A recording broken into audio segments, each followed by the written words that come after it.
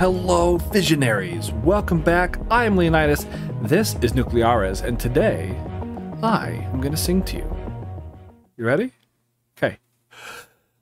Yeah, no, just kidding. Hey, welcome back, everybody. This is the supplemental video to the in-depth vacuum and condenser guide that I did for our new vacuum and condenser system. There were some things that I needed to confirm. I didn't want to wait too much longer on the developer, but we finally had a chance to chat, and he confirmed some things, corrected some things. So that's what this video is. And without further ado, let's just get into it. Here we are, Microsoft Paint. Oh yeah, baby. We're going high tech here on the Leonidas videos. This is a screenshot from the video that I took. It just has that sheet that I drew. I didn't feel like setting up my little contraption on my kitchen table again and all that. So I'm going to use this to demonstrate that. Like I said, this is just a screenshot. I have my little cursor here that I can draw. So let's talk about some things.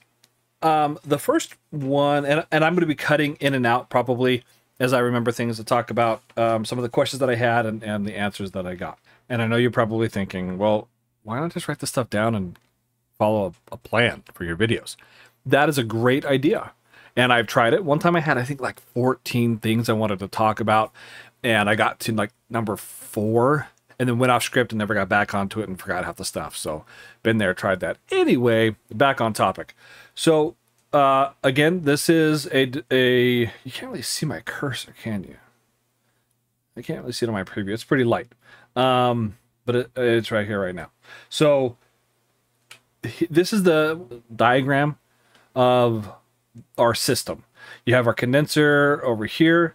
You have then the condenser suction, the black pipes. Whoa, I can't even see my cursor apparently. The black pipes are our condenser suction that goes into the ejector, into the mixing chamber. You have the OMSI and SIMSI that come through the back, the yellow pipes. And then from there, all that shoots into the retention tank. You have the yellow CRV that comes off the top of the retention tank, goes to the condenser. You also have another black pipe, the suction inlet, I believe it's called. Suction inlet or intake.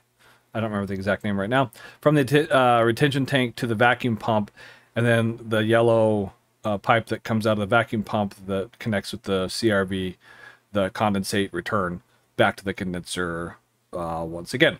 So that's what all that is. Okay, so the first thing that was confirmed is going the condenser suction. I was pretty sure that it was air that the condenser suction was pulling through into the ejector, that was just air passing through that black pipe, and the developer confirmed that that is correct. It is steam and any non-compressible gases, which is just air in our case. So we're just going to call it air for simplicity's sake. The next question that I had or was unsure about was in talking about how steam gets into the retention tank.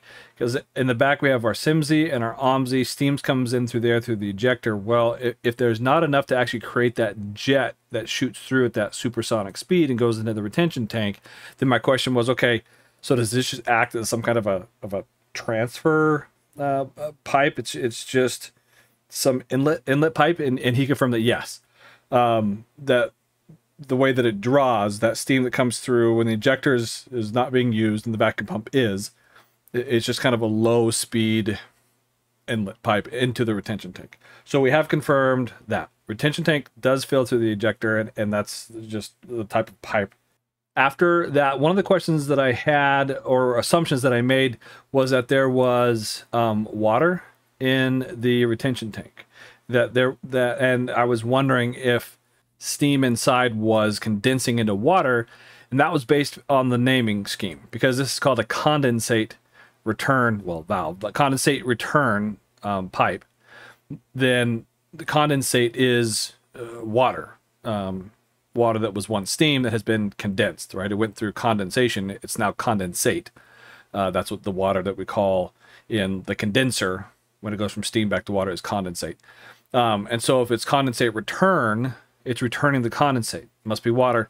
He confirmed it is not. Nowhere in this entire system do we have any water.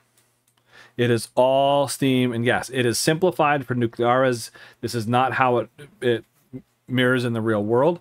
But for our purposes, he has not simulated any liquid water in that part of in this part of the system, vacuum system. So what goes into the retention tank is from the ejector is steam and air.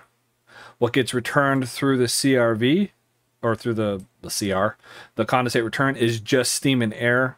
What gets pulled into the vacuum pump is just steam and air. And what gets ejected out the back side of the vacuum pump or through the exhaust of the vacuum pump is just steam and air. That's all it is. So we have, I lost my cursor. Still way up there. Steam and air coming in here. Steam coming in through here. Steam and air going into the retention tank, and then it's just steam and air the rest of the way, all the way down to the condenser. The last question that I think I had that I was unsure about was the type of vacuum pump that we have.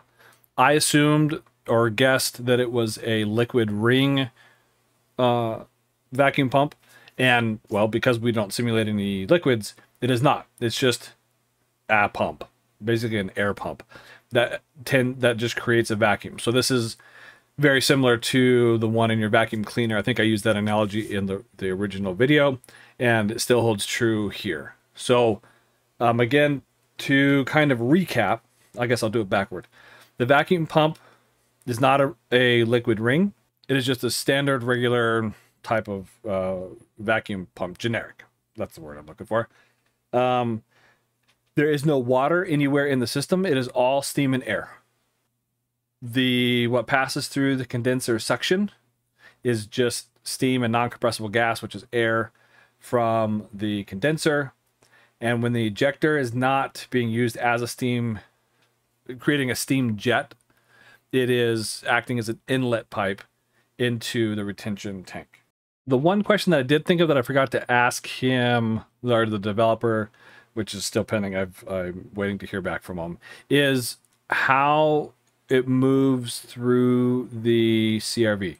What I'm guessing is that it's the pressure differential, right? That 0.1 bar in the condenser versus, from what I understand, it's 1.0 bar in the retention tank. That's what the gauge says in the control room, which is kind of surprising. But again, I think it's just oversimplified for our Nuclearis world. So because this is an area of high pressure and this is an area of low pressure, it just naturally, once it's open, it just naturally flows through. There is no pump sending it that's not modeled or anything like that. That's my guess, but we'll just confirm. Or it's just magic that it just flows that direction. Again, we take a lot of liberties with Nuclearis. You have a SIMSI and OMSI. Because they connect and there's no actual valve when they make that kind of that T intersection. If you look in my video or the condenser room, what's to prevent some of that steam from going backward, right? If we're using the SIMSI, what stops the steam from going up, or vice versa, the other way? Maybe it does. I don't know. There's no one-way valves in these systems and all that. So anyway, there it is for now.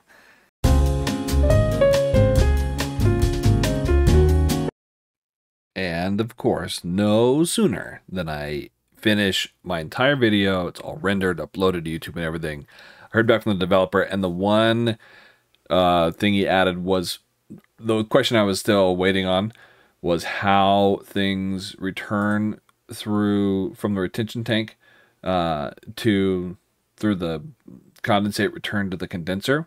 It's actually just by brute force. Even if there's no vacuum, if there's no 0.1 and the 1.0 here, the steam and everything pushing through the ejector creates enough force to shove whatever's in there through the CRV into the condenser. So it's not just the pressure differential of this vacuum, this pressure being lower, this pressure being lower than this pressure, but actual physical force pushes it through is the way that it's done. So if there's no vacuum, both ways work. I'm going to end it here. If I think of something between now and editing, I will toss it in at the end. But otherwise, I have a new system set up through YouTube where if you find these videos helpful, I'm not asking for likes, I'm not asking for subscriptions. That's not what I'm here for. I'm not here to become famous. I don't want to be a YouTuber. I'm here to help out the community. I do have a goal to try and upgrade my hardware, my equipment, so that I can increase my graphics and put out higher quality videos and things like that. If you're interested in helping me out, there's a button at the bottom of this video that says thanks. You can click on it. Again, toss your Witcher a coin. Come join my Discord. Let's hang out. Let's talk. Ask questions. I'm going to have subscriptions where you can get the sneak peeks and other inside information later. More on that down the road. But for now, thanks so much for stopping by, guys. I'm Leonidas, and I will see you again soon.